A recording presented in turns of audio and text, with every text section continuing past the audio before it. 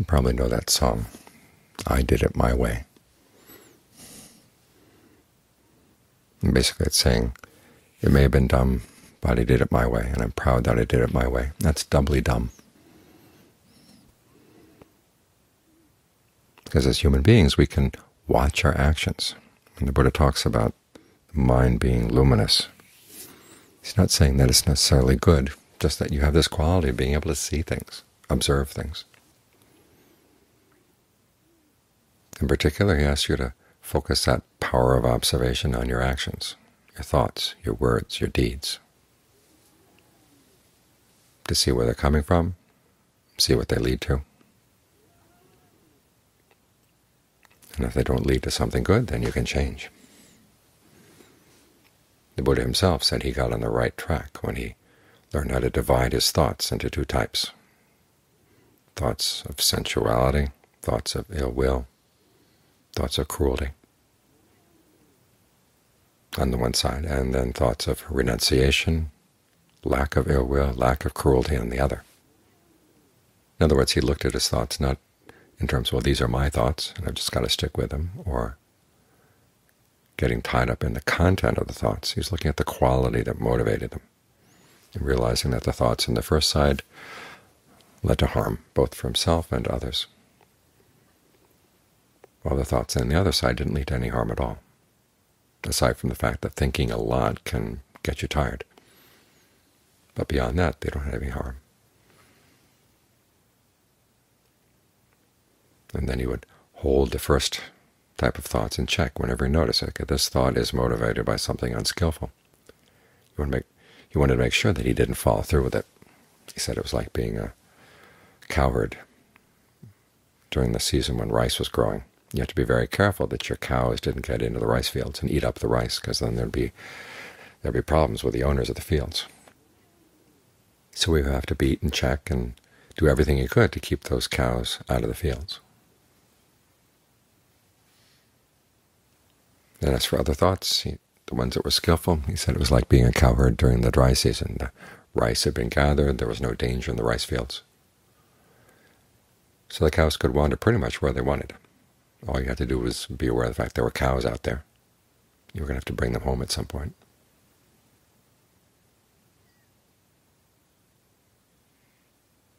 In other words, when you see a thought coming up in the mind, you don't immediately grab onto it as your thought. John Lee has that nice talk where he talks about how germs going through your bloodstream, they may be thinking something too, and they go through your brain and suddenly you pick that up. Or there may be spirits who have some old issues with you and they slip some unskillful thoughts in. The whole point of that is basically that wherever the thought comes from, the fact that it's your way of thinking or somebody else's way of thinking is not the issue. The issue is, what type of thinking is this, and what should be done with it? Just because a thought comes into your mind doesn't mean that you have to go with it. You can say no, especially if you see that it's going somewhere you don't want to go. And of course, again, you have to check on where you want to go. What kind of thinking is that tells you where you want to go? Some of your ideas and goals in life have been misconstrued. So it's good to stop and think and reflect on this type of thinking. Where is it going to lead me? The Buddha gives you a standard. There is a possibility for true happiness, happiness that harms no one, in terms of your actions, in terms of your words, in terms of your thoughts. That is a possibility. And then you look at where your thoughts are going, where your words and deeds are going. How do those measure up?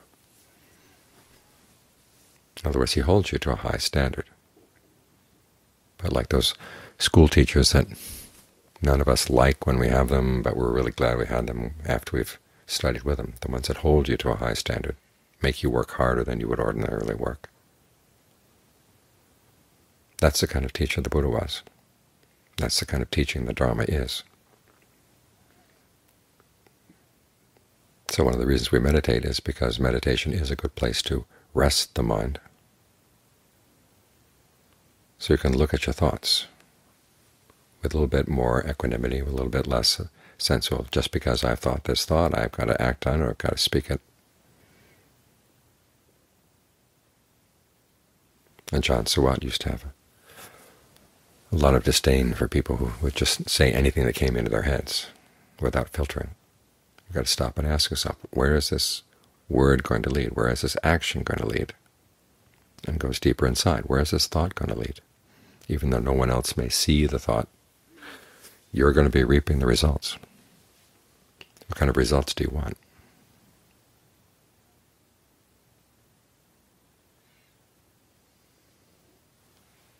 This requires two qualities of mind that the Buddha said were what he looked for in a student. One was that the student be honest about what he or she was doing, had done, was saying, had said, was thinking, had thought. And two, that the student be observant. In other words, seeing where these thoughts lead. And that power of observation is very important. We get the mind still so it can observe very clearly where our thoughts are coming from, where whatever stress they're causing is optional. In other words, we have choices of acting in other ways. We have to be willing to learn. We're here to change our ways. So instead of doing it my way, you do it the Buddha's way.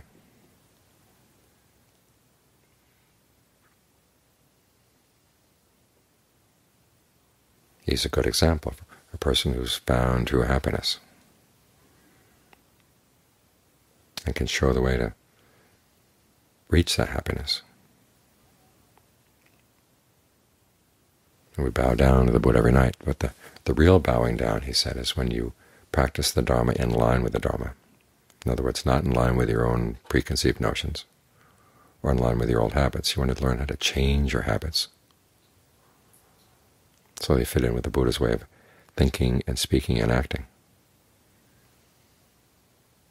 And he recommends these things not because he's close-minded. You hear this a lot nowadays. They're just saying, well, there are lots of different ways of getting to the top of the mountain.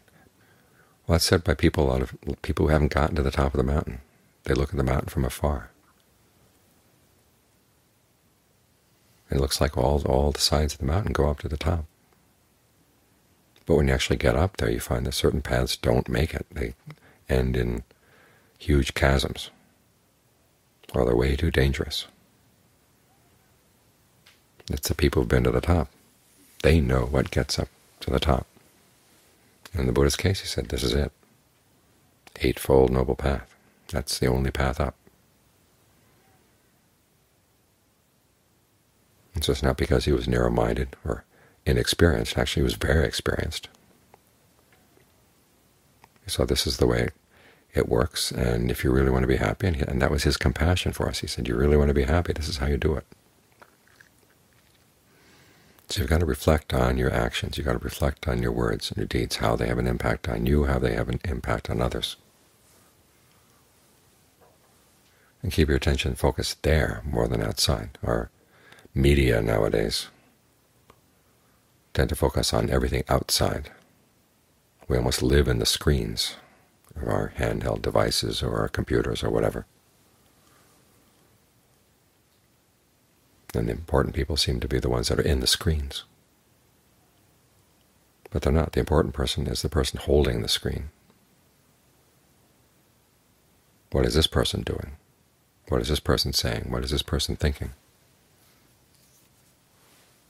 That is something you can actually have an impact on.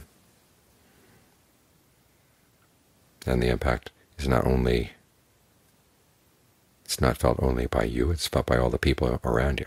So you have to be very, very careful. This is what the principle of heedfulness is all about. Your actions do have consequences.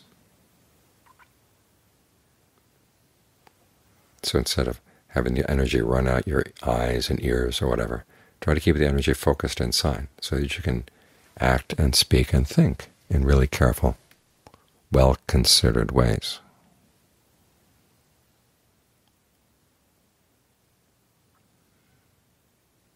So you put my way aside, and you focus on the way to do things as skillfully as possible.